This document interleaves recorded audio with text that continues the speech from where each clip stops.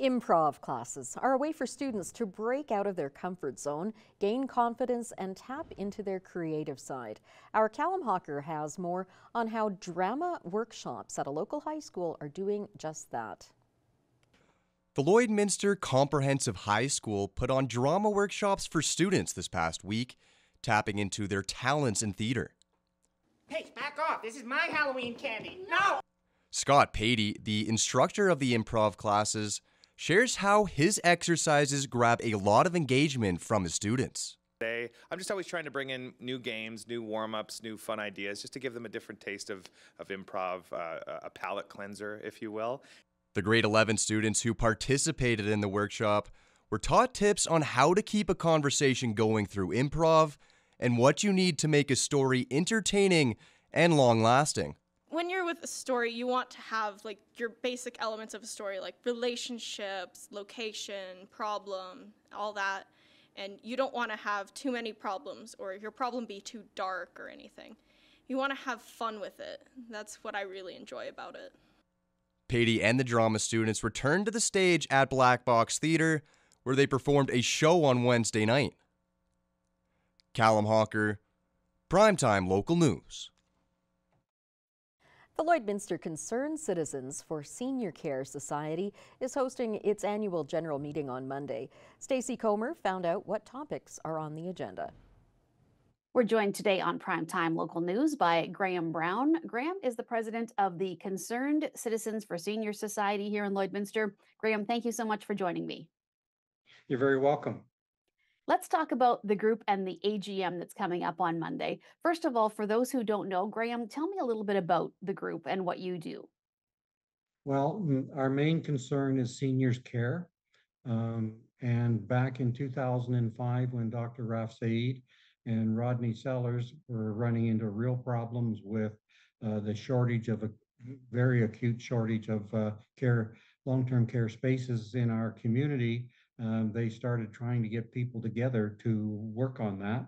And a few people got together and worked on that for a number of years, met every Tuesday. Then it branched into a bigger group like us now. And then about 10 years ago, we formed a society. So now we've been a society for 10 years. And still our main objective is long-term spaces in Lloydminster. But now we're mainly working advocating for seniors. And that kind of takes two avenues. We advocate to government.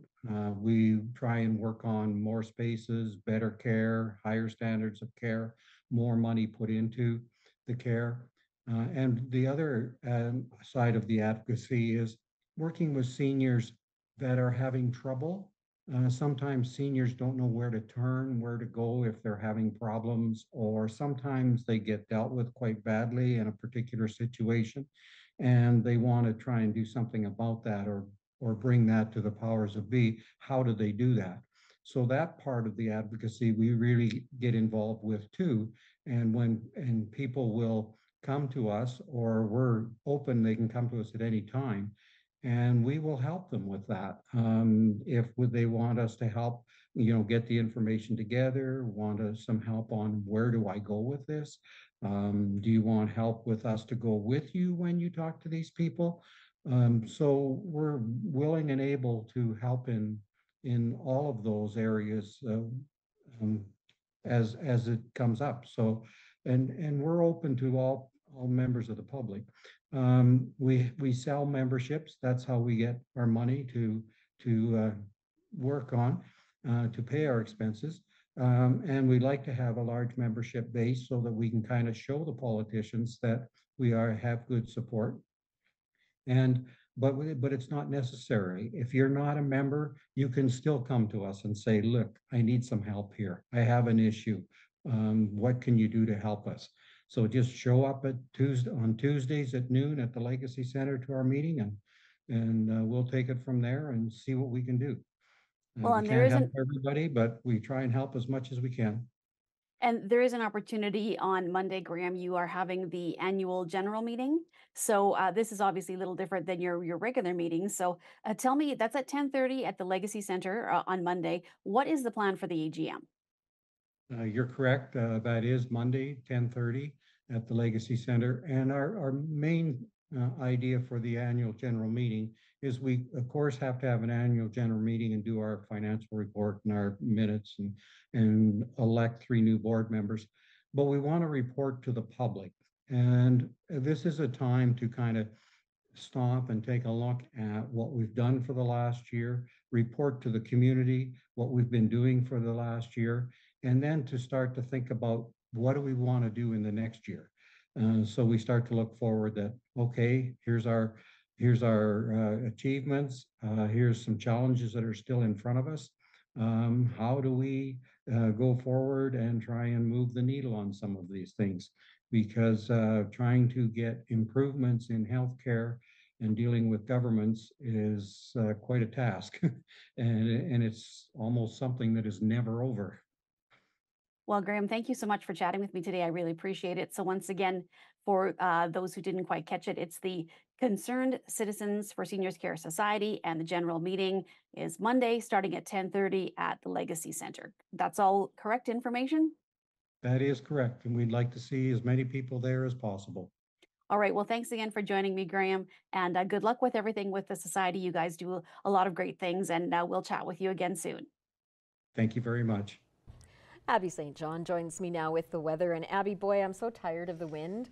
I know nobody wants to hear that, but yes, definitely. So it is supposed to slow down. That is the good news. Slow down just a bit. It's still going to be a little bit windy considering where we are, but that is going to slow down from where it's at right now. We've had up to 65-kilometer gusts today, 43 kilometers currently right now, and a mix of sun and clouds. So it was quite warm out despite that really windy condition. 17 degrees currently here, a mix of sun and cloud. It was sunnier earlier, but those clouds have definitely started to come in. Current temperatures in Alberta, 20 in Provost and in Wainwright, 21 in Vermilion, 17 in Marwayne, 19 in Vegreville and Edmonton, 16 in St. Paul, 8 in Cold Lake, 14 in Bonnyville, and 10 in Lac La Biche. And in Saskatchewan, 6 up in Isle Cross, 8 in Green Lake and Meadow Lake, 13 degrees in Pierceland, 14 in St. Walburg, 16 in Maidstone, 19 in Macklin, and 18 out in North Battleford. Overnight tonight in North Battleford will drop down to 4 degrees, 20-kilometer-per-hour winds, and there's about a 78% chance of some showers in the evening, followed by rain and drizzle later on. And it is going to be quite chilly and gloomy out, so it's not going to be too great of an evening. And then tomorrow, daytime high of just 10 degrees, so it is going to be a little bit colder, 24-kilometer-per-hour winds, so it's going to be breezy but not as bad as it's been, and a 91% chance of some showers and cloudiness. Overnight tonight in Cold Lake will drop down to 2 degrees colder with an 88% chance of some rain and drizzle, 17-kilometer-per-hour winds. And then tomorrow, daytime high of 9 degrees, so it is going to be cold out tomorrow, 17-kilometer-per-hour winds, and then a 78% chance of some morning showers, followed by a shower in spots in the afternoon, and it will remain quite cloudy. Overnight tonight here in Lloydminster will drop down to 2 degrees. That wind should drop down to 20 kilometers per hour by the evening. Chilly, and we have an 88% chance of some rain and drizzle this evening. And then tomorrow, to break down the day, we are expected some showers tomorrow. 3 degrees at 6 a.m., 19 kilometer per hour winds, so that does slow down a little bit. 22 kilometer per hour winds by noontime, 6 degrees, and expected showers, 64% chance. And then around 6 p.m., partially sunny with a mix of showers as well, 8 degrees. So it is going to be quite chilly out tomorrow, 19 kilometer per hour winds. And then by midnight, it should be mostly clear, 4 degrees and 11 kilometer per hour winds. So that at least will slow down. And then on Sunday, a mix of sun and cloudy, mostly sunny but cool with a high of 12 and a low of 4. And then on 18, on Monday rather, it warms back up to 18 as the daytime high with a low of 7 and partially sunny skies. That is a look at your evening weather forecast. We'll have more news coming up after the break.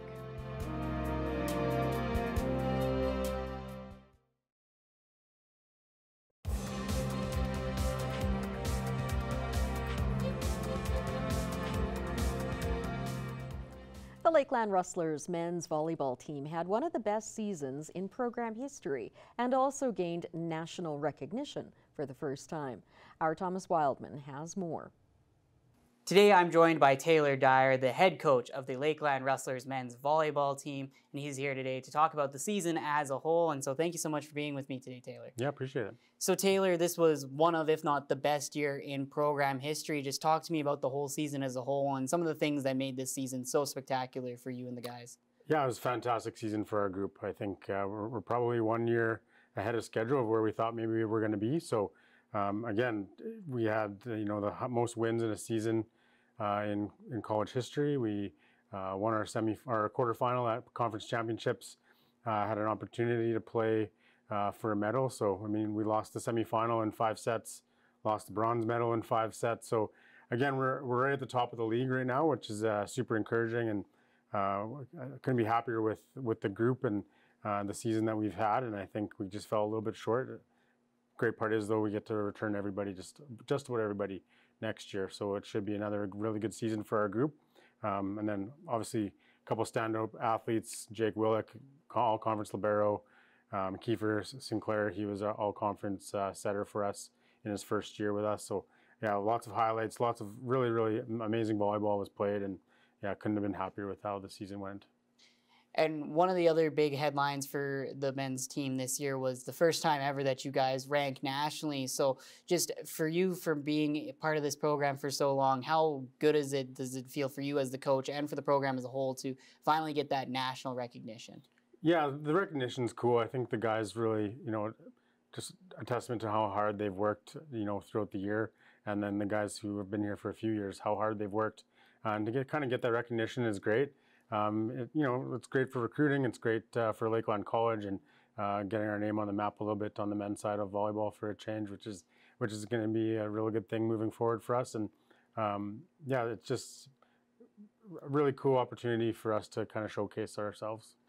And then you mentioned your 2 all-star players making the ACAC teams, but you as well getting your first ever Coach of the Year award for the ACAC North Division there. Just how does that make you feel, getting that recognition as well, and feeling like you get all that work that you've put in as the coach here, get recognized again? Yeah, it's really cool to be recognized by your peers as far as doing a good job. And again, the awards for me, it doesn't really mean too much. We're striving for the same thing, which is the big one at the end, and winning a conference championship and going to nationals. Like, that's our goal. And again, I won't win Coach of the Year if we don't have the players buying into what we're trying to do and going out there competing every single weekend. Because again, we are the toughest conference in the country. So again, I'm not winning those awards if it's not for our team. And so you mentioned earlier that you're having most of the core returning. So just now that we're into the off season here, how is recruiting going, as well as just how the off season training is going for the boys and you as well? Yeah, our postseason training was really good. Recruiting went really well as well. Again, didn't have to do a ton of recruiting. We have almost everybody back. We lose our libero. After that, we have everybody else returning, which bodes well for us. It's just everyone's 1 year older and one more experience. So the recruiting side has gone good. We've added a few pieces that I think are going to help us, and then more for the future down the line once some of our guys who are here now leave. So no, it's been a really good off season, and certainly looking forward to next year already. Excellent. And while we're here at Primetime Local News, are also looking forward to next season as well. We hope to cover lots of the men's volleyball team throughout the next season as well. And so we will have plenty of that coverage coming up next season. Time now to take a look at all of the pet pictures you've been sharing with us for our Pets of the Day.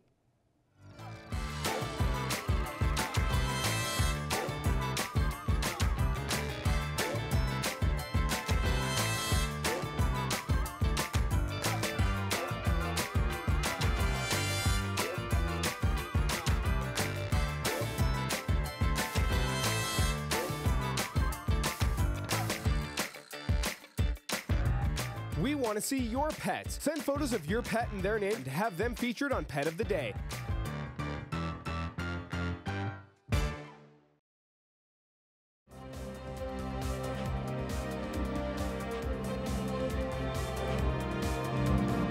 Today I'm joined by Michaela, who is one of the organizers or a volunteer with the Lashburn Community Days, which is coming up tomorrow. Thank you so much for taking the time to come down today. Thanks for having me. And so we're just going to jump right in. And to start, what is Lashburn Community Days for those unaware? So Lashburn Days is just a day where some local vendors, some local companies, they all come together and just put on some activities for the kids and things like that. So we have a lot of things going on. We have the Maidstone RCMP, they have the crash simulator, the fire truck is coming out for an extraction. We have like 30 plus vendors and things that are like that out there. So there's inflatable castles, balloon animals, all that kind of thing for the kids. So it's just a really big event that just really brings a lot of local community and members together to kind of give a fun day for the kids. And this is an annual event that goes on in Lashburn. Can you talk to me about how long this has been going on and how it's kind of changed over the years? So it's been going on, I don't even know, forever. I'm not actually from the area locally, but I've been here for, this will be my third one. So now we're kind of getting more involved with it rather than just attending it. And in saying that, just in the last few years, we've seen that there's a lot more events that are really geared towards the kids. There's always been a lot of like food vendors and things like that, but this year with those bounce castles, and then they have like the cash scramble, and then those inflatable like hamster things, and they're all free for the kids. So I've just really seen, rather than it being like a display of walking around, there's a lot more interactive things, and so that really brings out a big crowd, and everybody loves the parade and pancake breakfast to start the day as well. So. You can't go wrong with a pancake breakfast. No, that's not for at sure. all. Yeah. And I want to talk about a little bit about the sponsors that are backing this event up, Yep. and a little bit about your work behind the scenes. Kind of how is this whole team putting this event on, and can you give a little more insight into that? So there has been, I would say, countless hours. The main person that I've been dealing with is Carmen. So they're the Smokin' Jerks. So they're actually going to be there. We're doing an Oilers after party, watch party at the end of the day. So Smokin' Jerks is there. I know Beaton is one of the ones that is the sponsors that puts on the dunk tank. So that's there as well. I wouldn't even be able to tell you the amount of hours and work that goes into it. Me, myself, we put a little bit of time into it, but definitely more to come in the next few years. Yeah. And then I'd also like to ask you what you're personally looking forward to the most. I know that you said this is your third year going to be experiencing it. So can you talk to me about your personal, what you're most looking forward to? What I'm most looking forward to, gosh, honestly, the whole day is just amazing for the kids. We start with the breakfast and the parade, all those games for the kids, and then there's, again, that watch party, there's band playing, the markets. Ultimately, the thing that I look forward to the most is just the smile on the kids' faces. It's just such an enjoyable day for everybody all around. You really can't go wrong with it. So I know for all the people that put in the time and the money, the sponsors and the organizers and everything like that, really just being able to see the joy on the community and the kids' faces after you've done all that work, that really is just the benefit of it all. Well, that put a nice little bow on it. I think we can wrap it up there. That covered all the questions that I had, at least. So thank you again so much for taking the time to come down to talk about this. Yes, no worries. Thank you.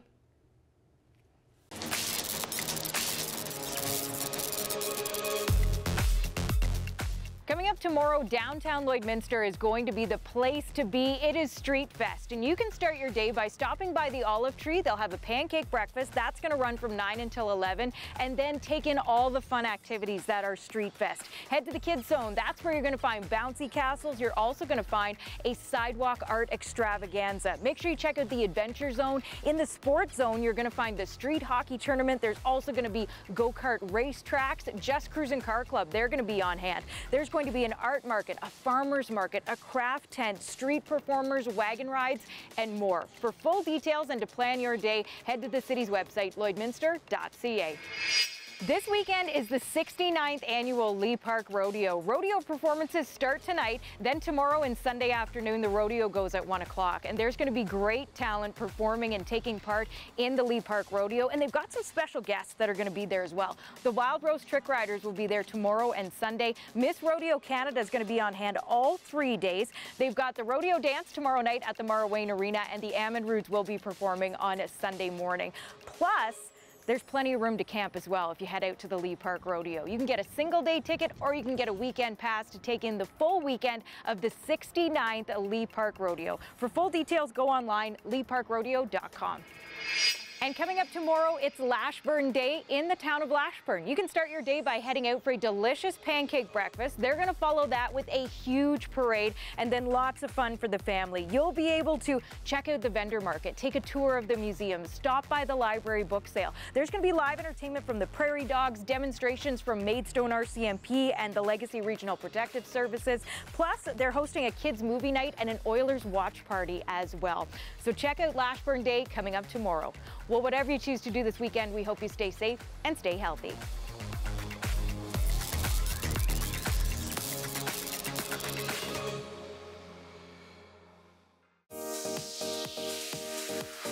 What's Happening is brought to you by Northern Factory Workwear, Circle Drive East, Saskatoon, and Highway 17 South, Lloydminster.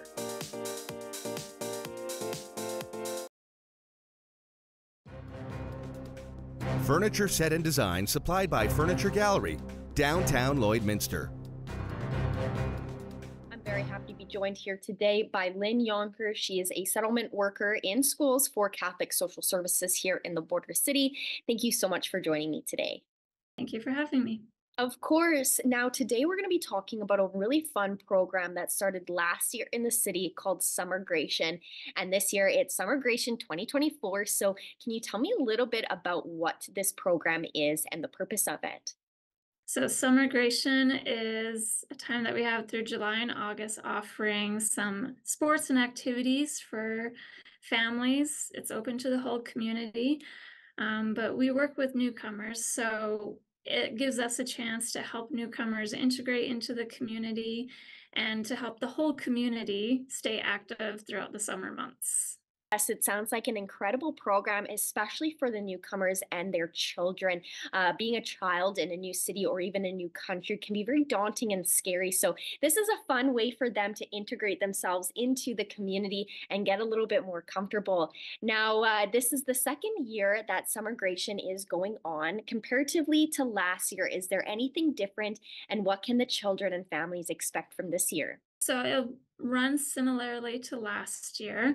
We've added a few extra activities, things that were popular last year, and some new ones such as a beach activity day at Sandy Beach and mini golf. So a few different things from last year, but we had over 400 participants last year. So we're expecting the same amount or more this year. And the kids really seemed to enjoy it last year. This year, it'll be some activities that are open to whole families, not just the kids. So hopefully we get a lot signed up because spots are filling in quickly. Yes, I can imagine that. This is just a fantastic way to spend your summer, especially if you're new to the city. Now, from someone from Catholic Social Services, how important is it to have a program like Summergration in the city? I think it's very important because a lot of the kids, they come in, they don't know what's available to them. They don't have much to do during the summer months, obviously, because some school is out. So it gives them a chance to still interact with their friends, still feel connected to other people, not just those they've met in school, but new people that they'll meet through these activities, and just to know what's available in the community and to keep practicing English as well if that isn't their first language. So it gives them those opportunities, which they Yes. wouldn't have otherwise. For sure. And it kind of gets them prepared if they're starting school for the first time in the fall as well. They can meet some of the kids that they might go to school with. So I think this program, like I said earlier, is a fantastic and great way for these kids and families to get to know one another and the city as a whole. So, on that note, how can people register? Where do they have to go? And what do they need to know? So all of our activities are free. Thankfully, it's funded through Sask Lotteries and IRCC in conjunction with us, Catholic Social Services, Gateway for Newcomers, and Swiss, myself, Settlement Worker in Schools. So they don't have to worry about cost. They can just, there's a poster. Some of the schools have sent it out. You'll see it on our Facebook page as well. Summergration, and they just need to scan the QR code and they can sign up each child who's interested, and they can select which activities they want to do, and they have that option. So it's pretty easy. They can also contact Johanna Reyes. Her email is johanna.reyes@cssalberta.ca, or they could also call if they need more information or want to register at 780-875-9084, extension 3319. Awesome. Well, thank you so much for joining me today, and I wish you the best of luck for this year's Summergration. Thank you. I hope so. Well, it's always kind of interesting, Abby, when the sports seasons overlap. And of course, this weekend, the CFL opens in Edmonton. And this is always exciting to experience when you're in the stands. A Royal Canadian Air Force CF-18 Hornet from Four Wing Cold Lake will conduct a flyby before the Edmonton Elks season opener tomorrow. The Elks are hosting the Saskatchewan Roughriders at approximately 2:04 p.m. The Hornet will fly over Commonwealth Stadium from north to south. And just to note that the Hornets' participation is subject to the weather and any operational requirements. So, and that 2 p.m. start time is a bit of a change. Yes, because of course the Oilers start Stanley Cup final series tomorrow at around 6, I think. So they did have to change the game of the Elks to start a little bit earlier in the afternoon, which is fine. Exciting. All right, that is all the news we have for you tonight. Thanks so much for joining us. Have a good evening.